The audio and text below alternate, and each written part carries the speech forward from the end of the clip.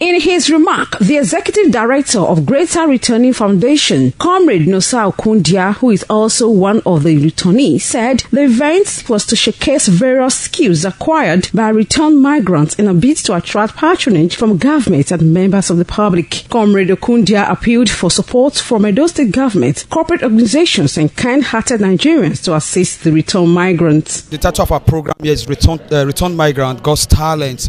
It's for us to showcase our handwork and skills for the world at large to know that returned migrants have talents and we have potentials. That's why we are here, so that people would not see us as maybe we are not important to the society. That's why we are here.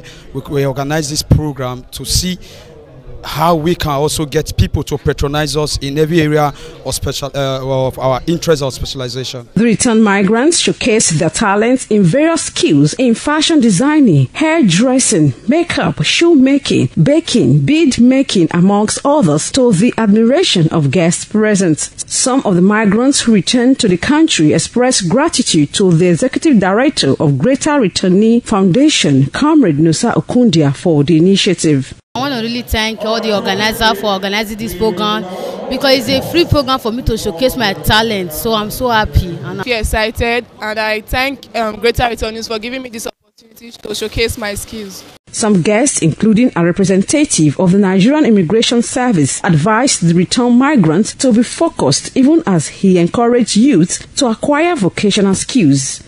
It's a good thing because what they have learned here, it will bring out revenue for the state. And also, it will eliminate the issue of social vices. For what you have seen today, it shows that they are already employers of labor. The event also featured presentation of awards to Professor Yinka Mogbe, represented by Barrister Lillian Garuba, and some returned migrants for their successful training programs. Roseline Ebhoramen reporting.